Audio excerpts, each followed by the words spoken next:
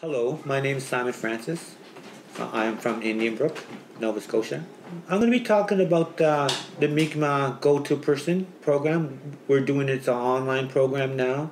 It's from the Mi'kmaq Heritage Restoration Association by Delina Pettipaw now. It's fun. Curtis is the instructor, Curtis Michael, and we got to do online videos. We're given a lesson, and we got to do it online, that video, and we got to put it on this website. It's a secret website. There's 23 people from Nova Scotia, Newfoundland, New Brunswick, Scadden, PEI, who's selected for this program. It's a go-to program, and I'm what considered as the right person for this program, because a lot of people come up to me for Mi'kmaq words, because I was around it. I grew up with it. My mother, my father, my grandfather was all fluent, and they really influenced me when I was young. I learned it from I was 3 years old, right up to I took care of my mother till she passed away, till she's 82. I was still learning, and it's still a learning process today. I grab my dictionaries, and I'm looking at them every night, and I was like, wow, I didn't know that. And that's just extension of words, and it's things. I said, oh wow, I knew that. I was like, but I didn't know how it was spelled. And simple things like now, I don't have to run to the books now when I want to something right in Mi'kmaq online. I got it all in my mind. I know how to spell it out, like Gwe, Emsit Nogama, hello all my relations, and well the exit book, how good morning, and stuff like that. Little things, just something to say Mi'kmaq in the morning. I won't say nothing in English until I write something in Mi'kmaq every morning. But that's me. But now this lady even come up, she goes, you inspire me because you write your language, and that inspires me to learn my language. And she's 50 something years old, and I'm 54. And I was like, wow. And there's people like from my mother's hometown, and they're in their 60s, and they do not know their language. It surprised me. And I'm only 54, and I know a lot more because I was exposed to it as a younger person, and taking a course. And I took a course in 2017 for a 6-month course with Curtis, and it really opened my eyes. I was like, wow, he said one word. I was like, wow. I said, I never heard this word since I was 3 years old, and I was like, and it just opened a new world to me. And I was like, it was just a new world, a whole new world, language. But it was always there in the back of my mind, and I just kind of put it on hold. But nowadays, I got people coming up. We got Word of the Day. I play Word of the Day at our band office with a secretary, a part-time secretary. I'll go in there. Well, the exit book, I'm in the middle, now well able log. And we'll play, hello, how you doing? I'm doing fine, It's a nice day, we'll say that. Or we play Word of the Day. And she goes, what's the word of the day? And I'll look outside. Messier walk, it's misty, or elneg, foggy, or Willie Kiskok is sunny. And she goes, wow. And now when I go in there, I find she's speaking Mi'kmaq to me. I was like, and these is my dreams, to keep our language going. And I find my dreams are coming true now. And it's surprising, it's eye-opening for people. And this girl's in almost her 60s, and she's starting to learn now. And they told me, and people told me, wow, Si, your mother, you learn good from your mother. I said, yeah, thank you. I was surprised. It really surprised me. I actually learned. It was her plan in life, I think, to keep the language going. And I still have my nephew and his niece, his daughter come in. Uncle Mukas, Numotus, and Medalla and Uncle Mukas, hello, how you doing, Uncle? And things like that. And they're speaking their language. And I was like, wow, and they're learning it from me. Or when I leave, I said, what's the word of the day? Namaltasit. They said, what's that mean? See you all later. Little things like that, but they're learning. But I'll throw a word out there, throw a new word out there every time I get them. And we call it Word of the Day. And it's just games we play with the family, and they love it. But things like that, we need more education, more programs. Things like Curtis do 6-month programs. But commitment and space, that's one thing we do not have. You got to be committed right from the beginning. I would loved it. I was committed right from the beginning to this program. I was there every week. You know, it was eye-opening. I mean, because I didn't forget the language. I thought I forgot it, but I didn't. Like Curtis has this Pictionary games for adults. That's excellent. I mean, even teenagers. It's got like a picture of a bar of soap and a bed, sleeping bed, and that means soap bed, which means hungover or things, simple things like that, and just words that they in games, and it makes it fun. Get them out of the classroom. Get them in the home. Don't get them in the classroom, especially with adults. They do not like the classroom. Make it a home environment. Coffee's there. Make a little lunch. Make Indian bread. Invite everybody in. Make it family settings. But you got to get them out of the classroom for learning, because that's not no place to learn for adult. That's what I found. We had a hard time with that. In our program right now, it seems to be from anywhere in the mid-30s to 60s, 70s, all age, right around. And our go-to language person, and the Mi'kmaq go-to language person, and it's all everybody. Everybody's learning at the same process, but it's everybody's at different points. Like I'm at a different point than these guys, because it's just all natural to me. I find even me and Curtis were talking the other day. He goes, "You're pretty fast at these lessons." I said, "It's all natural." He goes, "Boom, boom, boom! I can shoot it right out and I record it and put it online. And now I'm done. I don't have to worry about it and wait till the next lesson come out."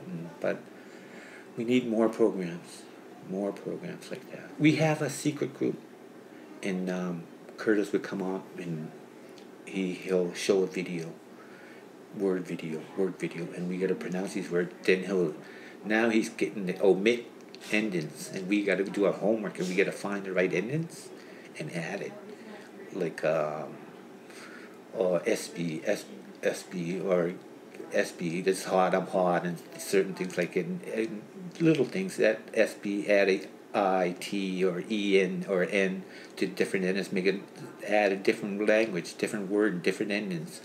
Now we're getting things like that more. He's adding homework now. I was like, but it's fun. It's all fun. And he goes, "You're getting faster with it." I love it. That's why. You got to love it. You got to be committed to do it. Like the like button, love button. Everybody comments, "Wow, you're doing good on these videos." I mean, geez, the process is good. I love it. Because your technique is beautiful. We need more of this. I love it. I love to see your technique in a classroom. And it's simple things like that. Encouragement. And everybody has a chance to put their own videos. Like we have till February 5th for lesson 6, but I already put mine on. But because I'm like that, I'll just get it done like that, so I won't have to worry about it. But the success, I find it's in different levels. Everybody has their struggles, and some of them find it easy. But like one lady's last comment, she goes, "Oh, I had a little hard time with this lesson, but I need more practice." That's all, because she's not exposed to it. She's in town. She's in town in Truro. Like I'm exposed to it. I'm always online talking Curtis's word online chatting in Mi'kmaq, or he's a phone call away, or I go to my brother's and he's talking to Mi'kmaq, and we're comparing from the Mi'klish now. What they're speaking out there now is Mi'klish. What I learned was the old way. My grandfather was born in 1886, and I learned his way and my father's way and my mother's way, and that was the old way. Like for saying no, nowadays they go moho, but I was taught moque.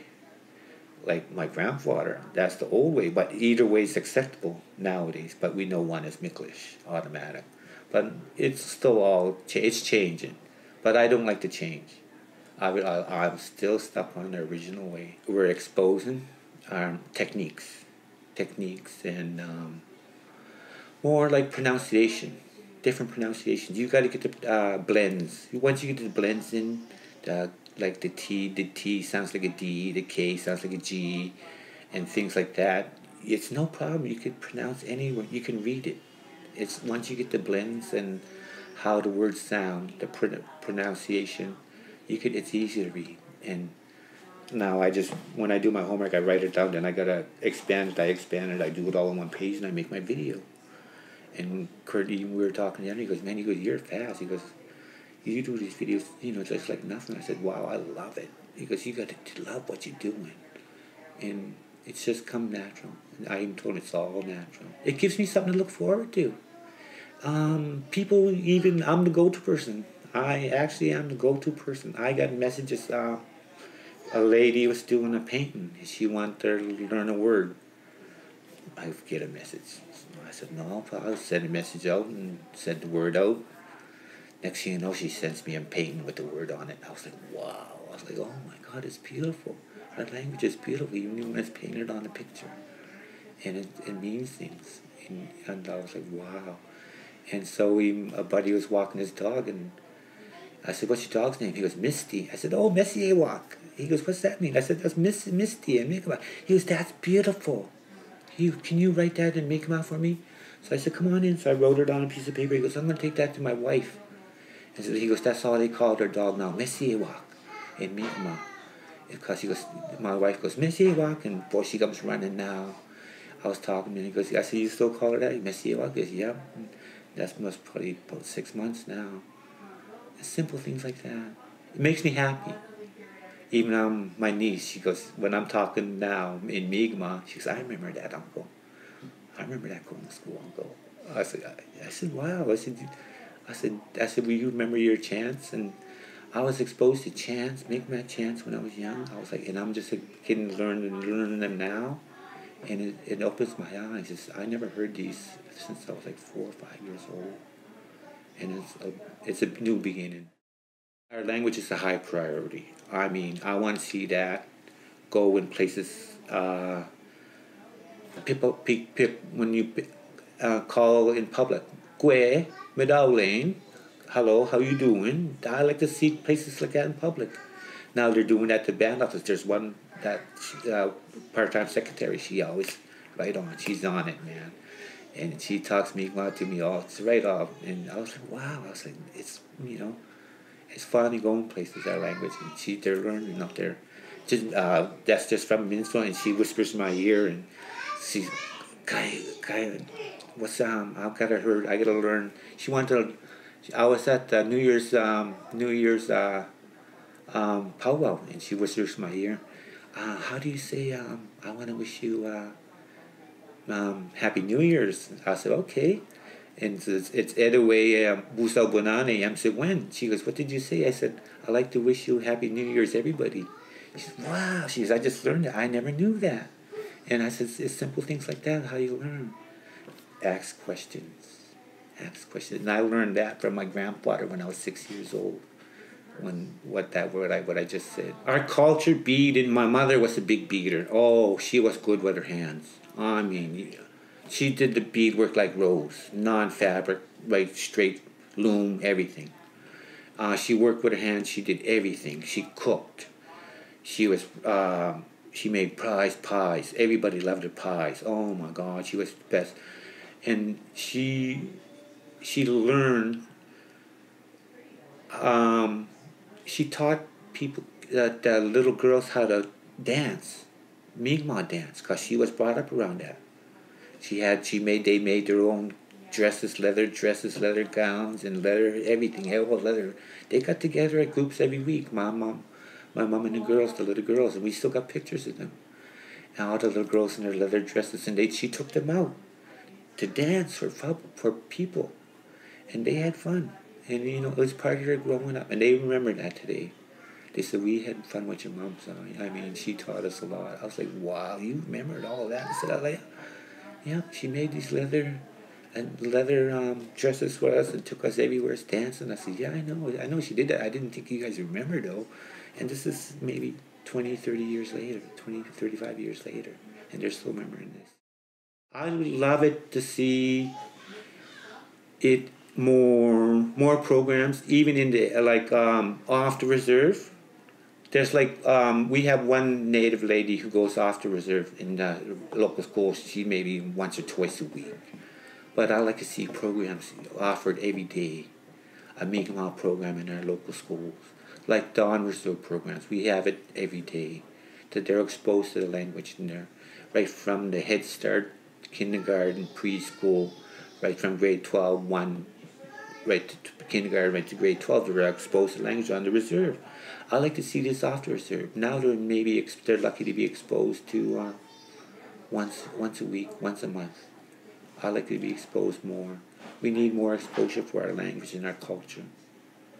Because I learned in the 70s going to elementary, and I still remember my lessons from a lady coming in. And it was stuck right to me, what I learned. And it helped me, lady coming in, elder coming in from our local res, coming to our schools afterwards. Because I did the day school too, and I did off-res school. But I learned a lot from her when she came in, and I still remember that day.